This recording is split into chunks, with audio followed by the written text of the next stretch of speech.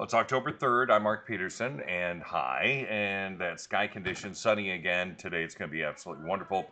Cold front coming in for Friday. We're going to get winds and showers into the afternoon, and then the weekend's going to be gorgeous. Going to be a little cooler Saturday than Sunday.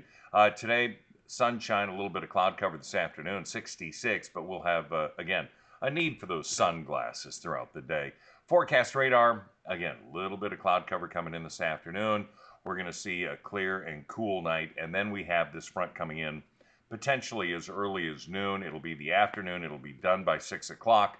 The winds will start to calm down, and we're going to have a wonderful evening with, again, some cloud cover on Saturday. 66 today for us, Coeur d'Alene, Colville. We're going to see that into Pullman as well. Very consistent. Temperatures in the low 70s to the South Tri-Cities and Lewiston. So everybody is cool. We are going to see 68 on Friday. We're going to have a pretty good chance of, again, those showers in the afternoon.